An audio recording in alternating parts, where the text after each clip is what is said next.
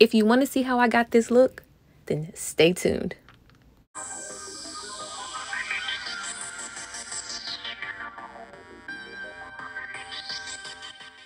Alright, so I am starting with a week-old twist out. It's not that bad, but hey, you got to start somewhere. I'm going to start by sectioning my hair off into 2 smaller sections. I've already pulled the rest of my hair to the back so that it stays out the way. So we're going to focus on these 2 sections only. I'm going to start with my Thirsty Curls leave-in, the stimulator, revitalizer, all of those things. You go ahead, you spray that on top. It'll kickstart bringing back your curls.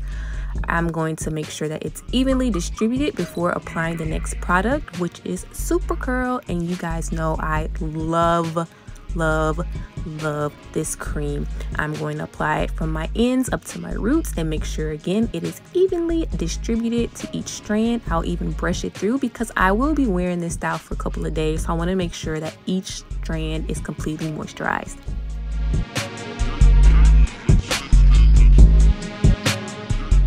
Once that is complete, I am going to start by sectioning my hair off again. It will be in 3 sections. You guys know I'm not huge on parts, so I just use my finger.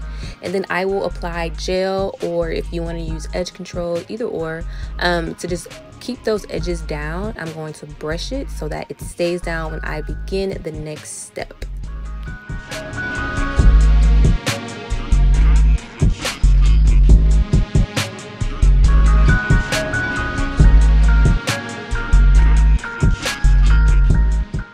I am going to take my rubber band and just rubber band that first section off. I will do this for each section that I will create.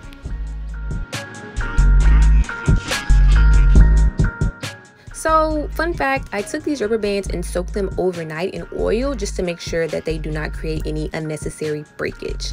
After you complete the rubber band sections, you'll take your very first section and wrap it around the second one like so.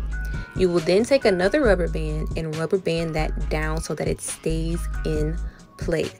You will then take the last section, which is the third section that you made the little block for, and twist it. I added a little bit more Super Curl just to make sure that it's moisturized, and I just want it moisturized.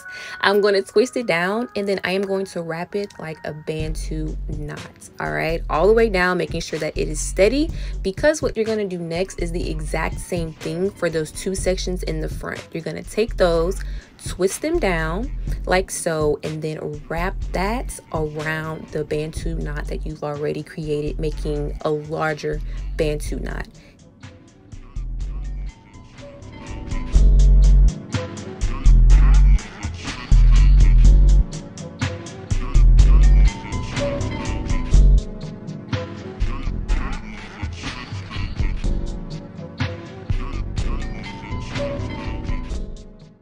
And that's it for the style. You'll just do the exact same thing on the opposite side like this. And there you go. So I know it looks done, but we're gonna add a little bit more jazz to it. So take your decorations. If you want to add some wires, some strings, all of those different things, jazz it up to how you like it. Of course, it's a holiday look. I'm gonna add gold because I like gold. I tried it with silver and that wasn't my thing.